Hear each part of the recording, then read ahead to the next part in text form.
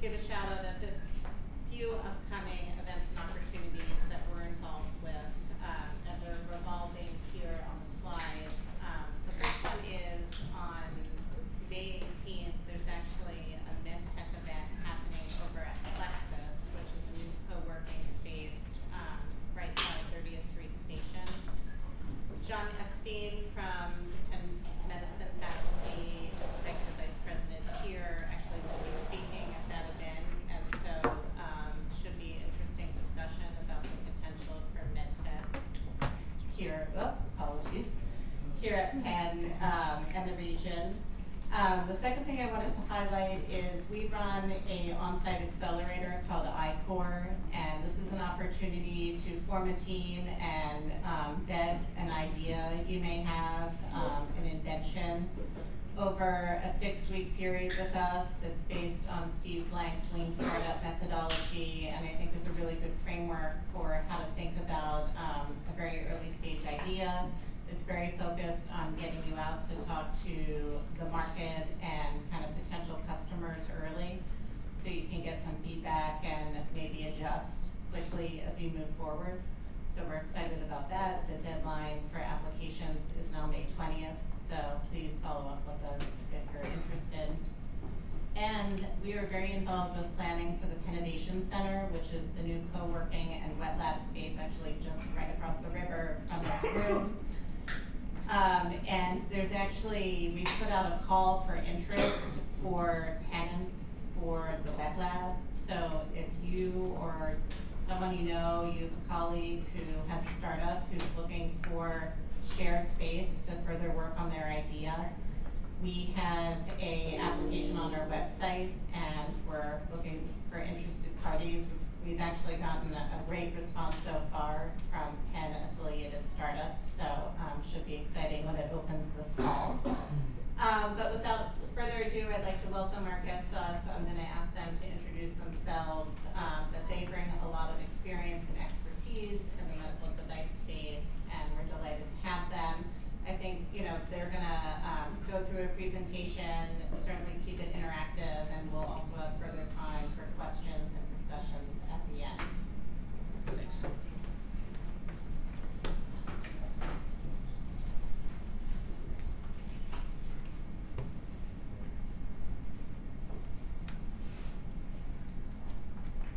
Good afternoon. I'm going to try to keep my voice up. If you can't hear me in the back at all, I will go back to the microphone, as I want to make sure everyone can hear.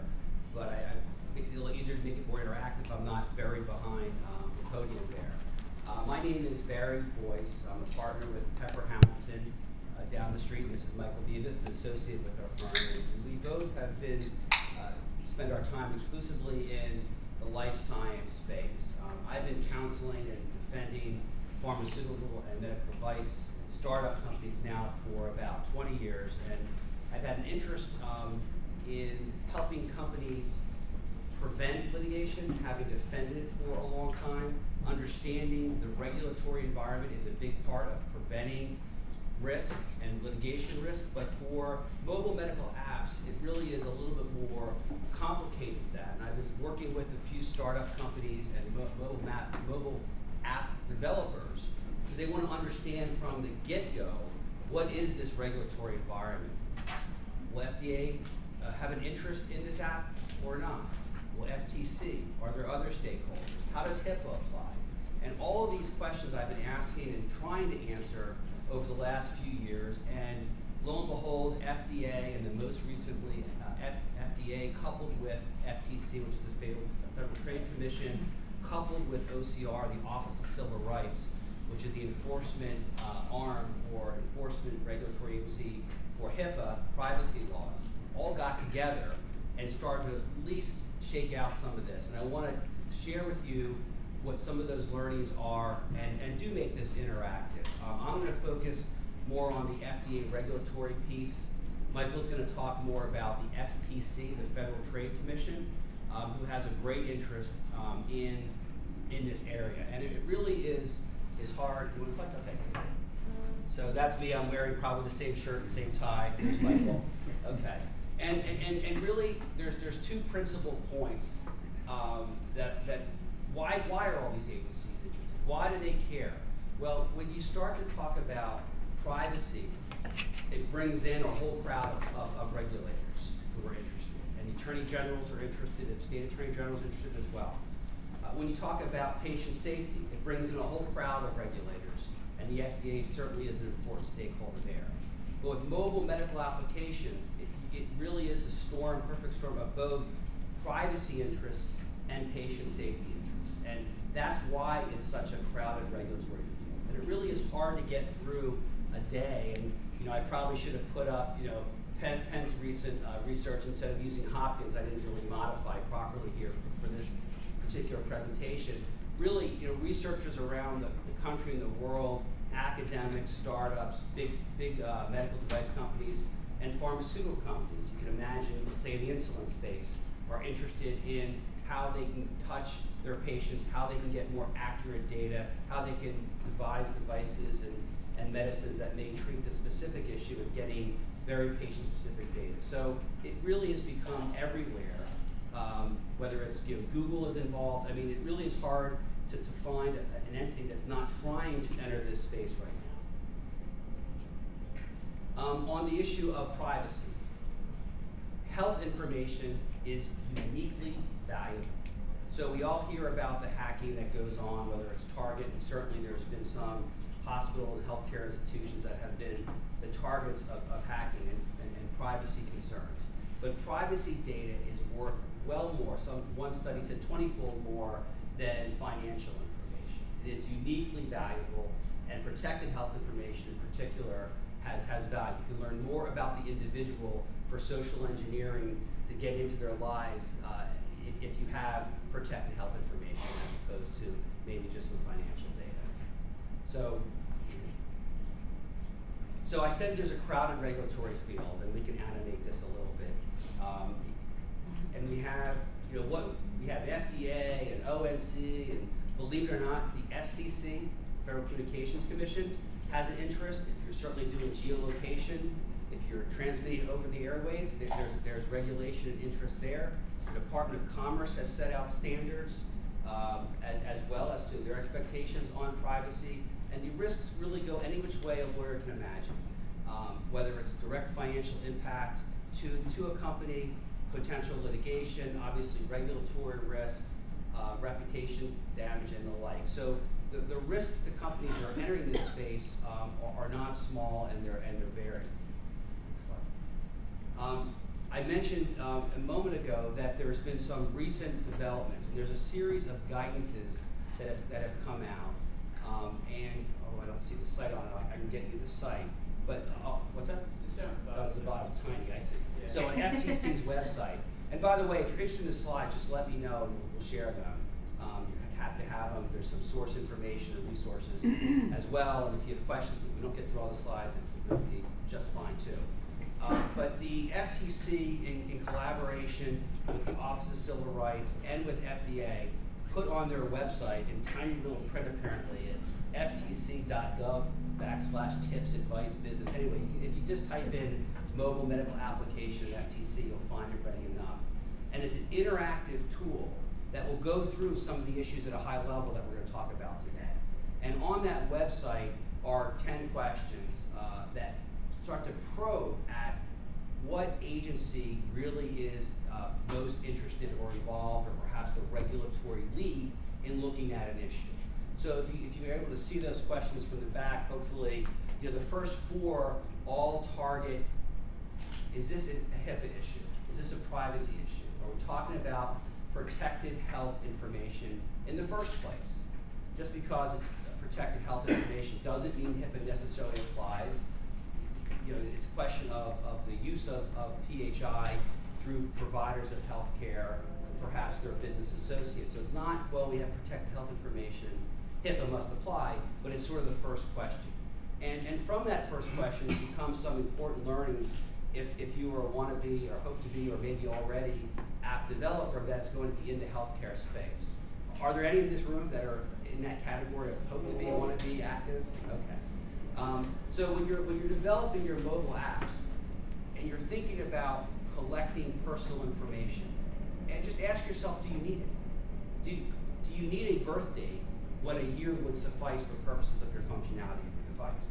Because if a birth date is not needed, but a year date is sufficient for whatever purposes you're developing, that helps you answer the first couple of questions. No, we're not collecting PHI, among other elements of what's protected health information. The fifth question really goes to whether FDA is involved and whether FDA cares. Because is your app intended for the use, diagnosis of disease or other conditions, cure, mitigation, treatment, or prevention of disease? And that all that is right, that those words right there in item number 5, and I can go over it in more detail, is really the definition of a medical device that's regulated by FDA. So if it fits within that category, you are making or creating a medical device that's created by, that's regulated by FDA. And it'll really boil down to what you say your device can do, what claims you make.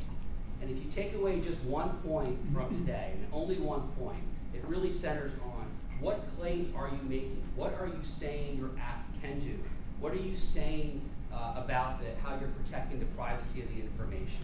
Because it's your public statements about the app which will largely govern your regulatory risk around whether you're a medical device regulated by FDA and whether the FTC even cares. Next slide. Looks like we jumped over one. No? Oh, yeah. That's okay. Okay, so the next question, does your app pose a minimal risk to the user? Is your app a mobile medical app? I'll cover that a little bit more when I dive a little bit deeper into the FDA regulations. But those two questions are also getting to, okay, even if you're under that definition of medical device that I just went through, does the FDA even care? Because if it's a low risk to the user, you may be under, well, technically a medical device, but the FDA is saying, you know what, we're not going to be regulating you in the same way, and that's a very significant issue there. A nonprofit organization, that will lead to a legal question as to whether the FTC cares. Nonprofits outside the scope and reach of the authority of the FTC. And then again, next questions are really going back together. Okay. So let's talk again. So talk about the FDA. Okay. So again, a medical device is anything that fits within this definition. And really, it boils down to the claims that you make. Are you saying that you can cure, mitigate, prevent, or treat disease? Really, if that's the claim that you're making, well, then you are going to fit within this technical definition of a medical device. But FDA has noted, and let me take a step back. So you're regulated by FDA. What does that mean? Well, it means a lot. First, you have to figure out, well, are you a class 1, class 2, or class 3 device once you are a device? And the classification will dictate how much of the regulatory environment will apply to you. If you're a class 3 device, the highest risk device, you support sustained life, for example, they will require a very robust regulatory package and FDA approval before you're going to be permitted to sell the product in the United States. If you're a class 2 device and you fit within what's called a 510K designation, the submission process and the regulatory path is much different. It's much easier. It's much quicker, and you're dealing with whether your product meets a substantial equivalent factor or regulatory definition. Basically being able to say, well, you know what, we function similar to other devices that are on the market, and here's the proof of that fact, rather than trying to prove that your device actually is safe and efficacious. So that is a big difference between class 2 and class 3 devices. Class 1 devices, just by way of example, would be a tongue depressor. It's used to treat disease. It's a low-risk device. There's not a lot of regulatory hurdles to get a tongue depressor on the market, but nonetheless, there are certain regulatory requirements even for a tongue depressor.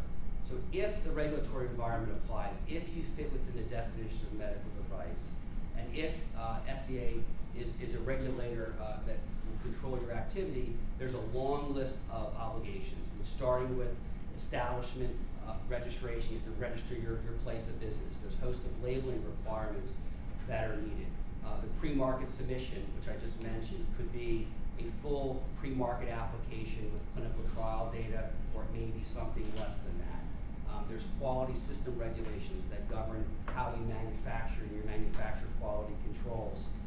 There's medical device reporting obligations for all devices if there is an adverse event, a reportable adverse event with your device, and then a host of post-marketing obligations too. So what do you take from this? If you're creating an app and you step into the FDA regulatory environment, you're stepping into a lot. You're stepping into a longer path to be able to commercialize. You're stepping into a lot more expense in having to develop it, and it's just something you have to factor into how you're considering your commercialization goals. Okay, so last year, February 2015, FDA issued a guidance, and it's online, and all the FDA guidances are on fda.gov, which is actually a pretty user-friendly website with a lot of information about what they regulate and what they don't regulate, what these classifications mean, and very specific applications for their regulations. And one of the guidances that they put out last year was just on this topic. And what they recognized was, you know, even like my Fitbit might fall within the technical definition of a medical device. And you know, maybe Apple has really good lobbyists, or maybe you know, FDA just took a very sensible approach.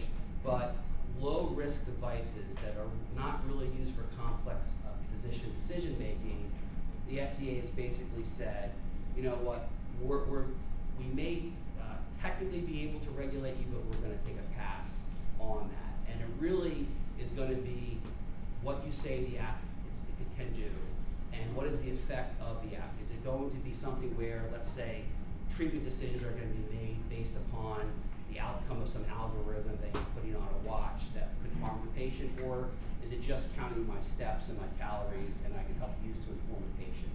Low risk, not really treating disease, outside the scope of what FDA intends to regulate. So, will FDA regulate your iPhone? And the answer is, anyone? A flashlight on your iPhone, will FDA regulate it? Who thinks they will? No one, okay. Who thinks they won't?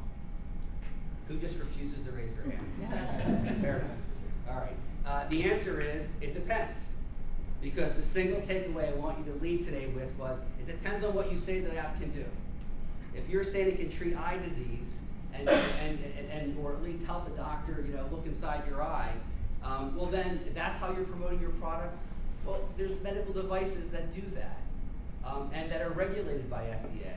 And so will you be regulated by FDA. I wish I came up with this example, because it's a great one, but FDA came up with this example. So it's not really, I'm not really out on a limb here to suggest, you know, this is how they're going to regulate. Okay.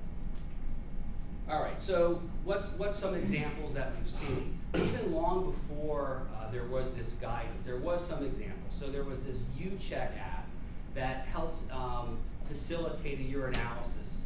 So it used the camera on the iPhone to work in conjunction with a testing machine to help read out and give results. And the FDA said, told the manufacturer will work that. Oh, I'm sorry. Okay. You know that the mobile phone used to analyze the dipsticks whole as a function as a whole really works as an automated strip reader, and in that way, it is a regulated device. So even using an iPhone in conjunction as an accessory to an existing medical device can render a medical device. It's really depending upon what you say the mobile phone can do. Okay. So the FDA will regulate not only the medical device, but also medical devices that control other devices, medical devices used as an accessory to medical devices. Now, all of a sudden, you know, you're going to use it as a monitor or a remote monitor for an operating room. Well, guess what? Well, now your phone's also a medical device as well. Patient-specific analysis and patient-specific treatment recommendations really are going to drive the determination of what FDA will care about. What don't they care about? Or at least what they said they don't care about right now. They're not looking to regulate the Fitbit and other tools that are out there to help organize health information. They're not looking, you know, to regulate other tools that help you go to your doctor or help your doctor, if that's you, interact with your patient. They're not looking to regulate simple calculations, things that are really well established, and all you're really doing is using this app, you know, in lieu of, you know, a pencil and paper, let's say. And they're really not looking to regulate in this setting physician portals and ways to interact through EHR. Okay, so some examples we've talked about: fitness, fit, and BMI calculators is an example of a simple regulation. Web portals is another example.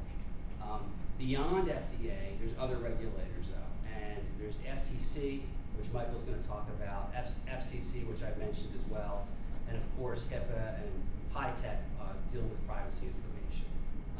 In addition to all that, if that's not enough, state consumer protection laws also could possibly apply for the same reasons that FTC applies. So when Michael's talking to you about the FTC, just keep in mind that each state, in addition to this entire federal regulatory environment that I just mentioned, has their own set of laws. And if they don't have a specific regulation on topic, they have a broad consumer protection law that basically says you should not engage in anything that's unfair, deceptive, or misleading. So going back to my main point, if you make claims about your product that could be deemed deceptive or misleading or unfair, and Michael can detail more about what that means, then you have a whole host of state attorney generals that also care about what you're saying. So understanding the risk, in looking at what FDA cares about, how generally accepted is the information that you're providing? How well accepted is it? How pervasive is it? How complex are you really dealing with? Or is it something that's really more challenging? I mean, if you're doing dosing for cancer patients on your iPhone, they're going to care. If you're engaging in some type of conduct, let's say, and there's an example that Michael will run through that the FTC cares about, that let's say is tracking the color and size and shape of the mold to decide the melanoma risk that's involved. Well, again, you might not go to the doctor if your app is telling you that it just looks just well and good. That's what the stuff the FDA cares about. Is it going to cause patient harm when the app fails or when there is some misuse? Okay. I talked about privacy a little bit. FDA actually is now involved and cares about cybersecurity of mobile medical applications. I don't know if there's any Homeland fans in here. Anyone? Homeland? No one? Okay. So in Homeland, there was a whole thread about the vice president basically being killed because his pacemaker was hacked into. And everyone sort of said, well, that's kind of far-fetched, but except it's not.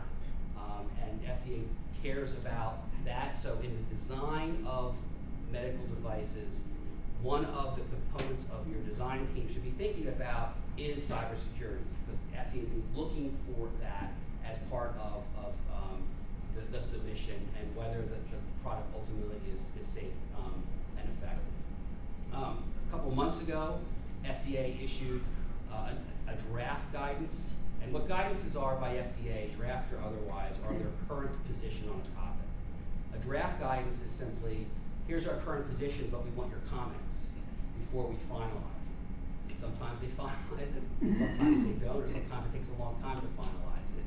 But what industry does is relies on these guidances, draft and final, to at least get the industry's current thinking on the topic. And it talked about what a company should be doing post-market. If you already have a product on the market, probably not as interested in this group right now, what do you report, how do you report, when do you report any type of cybersecurity concerns and issues, as there's now guidance on that topic from FDA as well as FTC, as well as others. What FDA has said is that we want a cybersecurity risk management program. We want to understand how you're going to detect and respond to cybersecurity threats and what measures you're going to take ultimately to fix the patch and how you report it. Again, I'm happy to go into cybersecurity more if it's of great interest. I think the take home here is really, as part of both the design and the implementation and marketing of a product, cybersecurity is a relevant factor. Example of FDA enforcement action, Hospira had an infusion system which FDA, actually it was Homeland Security, had detected that this product was subject to a hacking concern. So when I talk about Homeland not being too far-fetched, Homeland Security actually is looking for opportunities for people to hack into medical devices and cause patient harm. Again, before, I'll just go back one. That's fine. So even before there was guidance on cybersecurity, FDA put a little bit of a stake in the ground and started to warn the public about the risk ahead. So they issued a safety alert back in the summer of 2015 that notes the cybersecurity risks of this particular infusion system. And I don't know if you can read that or not. But ultimately, through hacking outside the system, there could be an opportunity for those to control the amount and dosage of a product being infused, which concerned FDA, should concern all of us, and issued this health warning. They didn't shut down the hospital or anything like that, but they certainly worked with facilities to start transitioning away from this vulnerable piece of equipment. Not something that you want to happen to your product, certainly nothing you want to happen to your patient. Of FDA issuing alerts saying, be careful, this is a dangerous product because it's subject to cybersecurity threats. Okay. Like the FTC? Yep. All right, so thanks, Barry. So I'm going to pick up and I'm going to discuss the Federal Trade Commission. One point I just want to note off the bat. So Barry was talking about how the FDA may apply it hereafter. The FTC absolutely is going to be interested. And part of the reason is the FTC sees itself as a bit of a super regulator, as a very broad directive to really uphold and protect consumer protection in all product lines and product sectors. So, while the FDA has a keen interest with, food, drug, medical devices, the FTC really has a comprehensive overview. And underneath that comprehensive overview, again, the same two issues that Barry touched on, I want to just discuss from the FTC's perspective, which are safety and advertising and cybersecurity and data breaches. And so while these are two pretty disparate topics, the FTC actually holds their authority to regulate both in the same section of the same act, which is Section 5 of the FTC Act. So under Section 5, the FTC has authority to regulate unfair and deceptive trade practices. So kind of just want to unpack that a little bit. What is an unfair trade practice? So it's kind of amorphous, a little bit of a broad topic. Earlier definitions basically said something is unfair if it injures a consumer, has potential to injure a consumer, or is unethical or unscrupulous. Whereas in the cybersecurity context, which is where I'm going to focus on the unfairness problem, courts and the FTC have accepted a new definition that an unfair trade practice could be failing to have reasonable or appropriate data security measurements that then lead to a resulting hack, breach, and compromised preference. So that's unfairness, and I'm going to touch on that a little bit later on. Then deception is a little bit more straightforward. It's basically what you would think it would be. It's kind of a false or misleading statement that has the potential to really alter a consumer's behavior. So with that in mind, I want to talk about the recent FTC enforcement actions kind of directed towards the medical mobile app space with two very similar apps. So in 2012, two apps came on the marketplace. They're called Mole Detective and Mel App. And both of these apps claim they can do very similar things. They were subject to FTC enforcement at the same time and actually settled with the FTC together in 2015. And so basically what they claim they could do is they could use photographs taken on your camera. You take a picture of a mole, they're going to assess that mole's risk of becoming malignant. And they'll also direct you when and whether you need to seek medical attention. So a little more detail, they actually would classify the mole's risk or risk of becoming malignant as low, moderate, high, or no risk, and they use the same kind of considerations that that a doctor, a dermatologist would be looking at. So these are some screenshots from Mole Detective. And you can see, okay, on the left here, somebody took a picture of this mole, and they're saying it shows no signs of melanoma, and again, considering asymmetry, border, color, diameter, evolution. Now on the right, we have a mole that they say it's yellow, it's moderate risk, it shows some symptoms of melanoma. It looks like the color and diameter, based on their formula, kind of been triggered on this. If it rises to the level of a high risk, red, it basically tells you, okay, you need to go see a doctor. And so what both these apps are claiming they can do, in addition to this kind of analysis, is In their advertising, they said that they would increase the consumer's chances of detecting early stage melanoma, which is a pretty comprehensive claim. That if you don't have really corroborating or underlying evidence to support, could certainly lead to some concerns with patient safety. So, kind of as Barry was saying, if I use this app, I have a lot of moles, I take a picture of all my moles, they all come back no risk, maybe I decide I don't need to go see a dermatologist. Same time, if it's telling me when I need to seek medical attention, maybe I presume that if it never tells me, I don't need to go. This is Mel app. It works very similar. This is the other the other app. And so those kind of issues were exactly what the FTC keyed on when they brought an enforcement action in February 2015, alleging that both of these app developers were engaged in a deceptive trade practice because they were making these claims that their app would increase consumers' chance of detecting early stage melanoma. They didn't have adequate scientific evidence to support that. So really what's interesting about this is the quality and really the quantity of evidence that the FTC said was necessary to corroborate this kind of claim. They actually require these app developers, who are selling their product for between $2 and $5, I think it was, in the App Store, to do clinical trials, well accepted, rigorous clinical trials, basically prove that they could do, what they're saying they could. They were also forced to repay any of the profits they made, and they both pretty quickly settled with the FTC. And there was one dissenting opinion. The FTC actually decides things with a commission, and one of the commissioners said, I'm not sure this is the right thing. We're going to chill innovation by imposing this high standard on an app developer. These are products that really serve a purpose. They're really bringing health information to communities that may not be able to get it for cheap.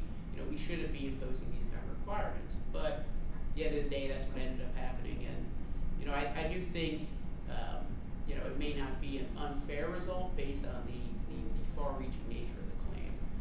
But then just to contrast that, I think the end of 2015, Apple put out their research kit, which has a bunch of different products that are really intending to capture evidence and data about certain disease states. And one of them was Mole Mapper, which, similar to the other ones, uses a camera on your mobile phone to gather data. But instead of gathering data to then make an individual patient determination and say, okay, this is, you have melanoma, go to the doctor, they're basically just gathering this data to learn more about the disease state.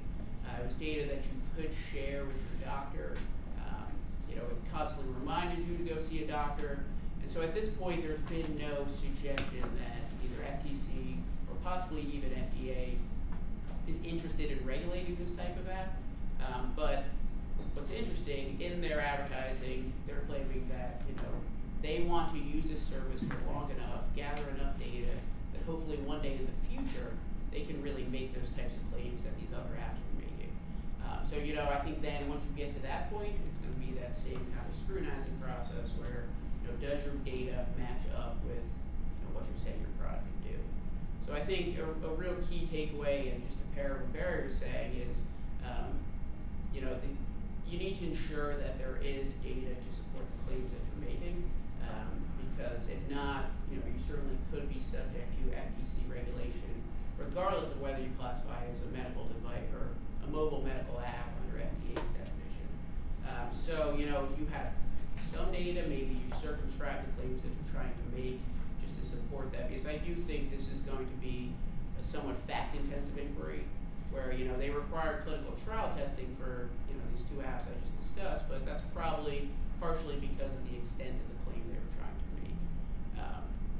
So that's really where the FTC has been with the deceptiveness prong under Section 5 as to medical mobile apps. But they've been very interested in unfairness and cybersecurity. So 2000, briefly, as I mentioned earlier, unfairness in the cybersecurity context has taken on a different type of definition. It's basically mean, if you're subject to a hack, and you fail to provide minimal or appropriate data security measurements, the FTC can come in that was really all settled in the Wyndham decision, which is good law here in the Third Circuit where we're sitting today. But in Wyndham, there was clear patient harm, clear injury. There was $10 million worth of fraudulent charges that resulted from these breaches. But just to contrast that with a recent case, FTC versus LabMD, which again here, it's a little bit different of a factual scenario. They had a billing computer that had some medical records and billing information, and they found out through a third party that LimeWire had actually been installed on that computer, and they promptly investigated, determined, okay, yes, LimeWire is on our computer. Somebody could have shared this information, but then found that nobody had actually downloaded the material, and nobody really had any records compromised and any resulting injury. Nevertheless, the FTC, I think, trying to see how far their authority is, brought suit and basically said, there was a breach, you didn't have appropriate security measurements, this is unfair. And an administrative law judge, which is less precedential than a regular court, and this has been appealed, so it's a little bit of a caveat. He basically said, there's no evidence of actual harm or a high likelihood of future harm, so there was no unfairness. And then briefly, I just wanted to touch on 3 key topics that the FTC has focused on, that they basically say everybody should care about. I just want to pull out 3 that I think are relevant to our discussion. So first, start with security. As Barry mentioned, don't capture, don't collect PII and PHI that you don't need. It's unnecessary to the functionality of your app. You don't need it, and hackers can't take what you don't have. And then number 8, there's a lot of making sure your providers implement reasonable security standards. At the end of the day, if you work with a third party and have them develop your app, if there's a breach, it's likely you who's going to be on the line rather than the developer. So ensuring that they're complying with what it is you want is definitely very important. And then just quickly, number 9, put procedures in place to keep your security current and address vulnerabilities that may arise. Cybersecurity isn't really like a one-size-fits-all aspect. There's constantly new developments, new ways to really breach and hack data. And with the FTC defining unfairness as failing to provide industry or reasonable safeguards, that's going to be a moving target that changes over time. So just ensuring that you remain current and keep up with that is very important. Since we only have almost 10 minutes left, We can wrap. I just wanted to make sure we had time for questions. Sure. So, do you have any final points? Yeah, just a couple of points. Okay. So this start with security. This was put out by the FTC. They said we're going to take 50 enforcement actions and try to boil them down for people, so there's some additional guidance. So again, this is a document you can access and see and get more detail on any of those. The other point I'll talk, and I've already kind of hit the main point, is the state attorney generals and regulation enforcement. Everything that Michael said about the FTC, every state attorney general would pretty much say they can do the same thing as well. And an important fact that maybe a little bit nuanced for a non-legal audience is that there's no proof of harm requirement for them to come in. The LabMD case that Michael was talking about, basically said you need some likelihood of harm. In that case, the litigation had gone on for so long and still no one had raised their hand and said I was harmed. They said, well, you know what, after 5 years of litigation and hunting and pecking looking for harm, FTC, if you can't find anything, well then maybe there wasn't a substantial likelihood of harm. It's a way to peel back FTC's power a little bit, but the takeaway here is that there doesn't have to be a single patient harmed or a single breach for FDA or state attorney generals to care about this, because the information, your privacy or your patient, or your privacy and certainly patient-specific protected health information is important, and regulators care about it. So, Okay, that. great, thank you. And I thought I'd just kick off the discussion. So that was a great overview of some of the risks or issues to avoid if you're thinking of developing, I guess, more of an app medical device. And a lot of folks at Penn are developing devices that actually go in your body. So you may want to talk about that a little bit. But in terms of if someone there's a lot of app development underway here too. So do you have any easy rules of thumb besides, come work with Pepper Hamilton to avoid some of these, risks? No, I think that, yeah, there's homework that you can do and should do before you necessarily pick up the phone and retain a lawyer for that. I do commend the FDA website and their interactive tool, which starts to flag some of those issues. For the non-app developers, for medical device developers, certainly implants are regulated by FDA, and there's a whole host of regulations, and I listed a bunch of them as far as what that regulatory path looks like, and it really depends on the device. In the slide deck, Michael subtly reminded me, we have a list of resources that we've put out there that are publicly available as well that go into each one of these topics in a little bit more detail. So, and we can circulate that and put it on PCI's website. And we're also, I should highlight, the first stop for anyone thinking about this here at Penn. And the director of our offices, both at the medical school and the engineering school, are both here, Vivian Martin and Pam Beatrice, so as well as a bunch of other PCI staff who are involved in commercialization of this here at the university. So I just wanted to. Yeah, I mean, there's homework that you can certainly do. There's a lot of publicly available information. Ultimately, some of these decisions, okay, now I've refined this claim. Will it qualify? Won't it qualify? You're ultimately going to need an opinion on that if you take the decision to not inform FDA of what you're doing, or you want to look to see whether the claims that you're making would subject yourself to FTC enforcement or AG enforcement.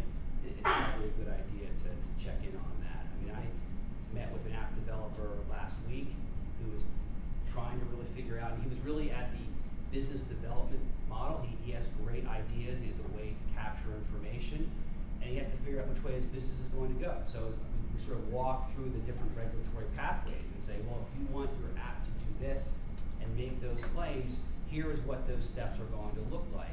If you want to take more of an interim approach, like the mole application as part of the Apple Research Kit, well, then maybe it's a different path, and you should be thinking about collecting data in more of an interim step. So there's a big business function here as to what's your goal and what are you ultimately trying to accomplish. Okay, and before I open it up, I just wanted to clarify, when you're talking about claims, you're talking about consumer claims. You're not talking about patent claims. No, we have. Yeah, I'm talking about what your consumer claims. Okay. How you're promoting the product. Great. So I have a question on that, on the FDA example, the example you gave of the phone flashlight, right? Let's suppose there's an off-label use, and the ophthalmologist decides to go and use the light on his iPhone as an optical scope, right? In that case, does Apple have liability, or is it just solely the physician that would have liability if something went wrong? Yeah, I mean, the liability is a good question. I mean, liability ultimately drive back to whether you were promoting off-label or not. So if the medical device manufacturer is with a wink and a nod saying, oh, by the way, doc, you don't know me, but here's 10 phones that you may want to use, for the, there's a problem there. But doctors, but FDA does not regulate the practice of medicine. So if doctors want to use an iPhone in a certain way, and their carrier is comfortable with that, and it's consistent with standard medical practice and hospital credentialing, FDA has no interest and no authority over the practice of medicine. So as long as it's not the medical device manufacturer promoting the off-label use, and then there's even a twist there because there's some very recent case law on off-label that talks about truthful, non-deceptive off-label being protected by the First Amendment, and that could be a subject for another day if you're curious about that, or I can talk about it more now. Any other questions? Any other useful tips that you want to leave us with? I don't know. I mean, I think really having the business plan laid out is what you're trying to accomplish if you're in the development path is the most important thing. What are you really trying to accomplish, and what does that regulatory path look like? I think that's where I would focus, because you don't want to sort of step into this and learn this somewhere down the road where someone's doing due diligence on your company and looking at it and saying, well, wait a minute, this is really interesting, this is great. Where's your FDA clearance? Where's your FDA? What's your plan? What's your regulatory pathway? So I think this is stuff you need to be thinking about in the design phase of your business or design phase of the app.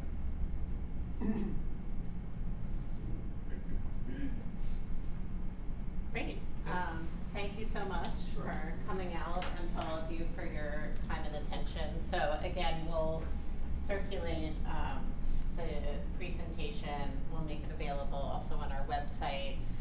And we'll be back in September with a new series of commercialization topics for our Lunch and Learns here. If any of you have any suggestions who are here at Penn and would like to contact us, feel free to reach out to me or Kat Kinkle, our Laurie Actman. Our emails are on our website, on the staff page, and very happy to have your input. Yeah. So. And I say Laura has our access. She's on our mailing list, I guess, and we do a breakfast 4 or 5 times a year, Life Science Speaker Series. This was an adaptation of one we did in April on topics. June's is antitrust for those who are in the generic big pharma war issue. Probably not a great interest to this audience, maybe it is. But certainly we can get you access to those topics as they come up, because really a focus is on the life science industry. We have lawyers that largely show up because we give them continuing education credit. We have venture funds that show up because they care about what's going on in the industry as it may affect their investments. And then we have people that just want to come for free breakfast. So it's open to Philadelphia Country Club, and if you're interested, we have a non-competitive complimentary programming to your life. Great. All right.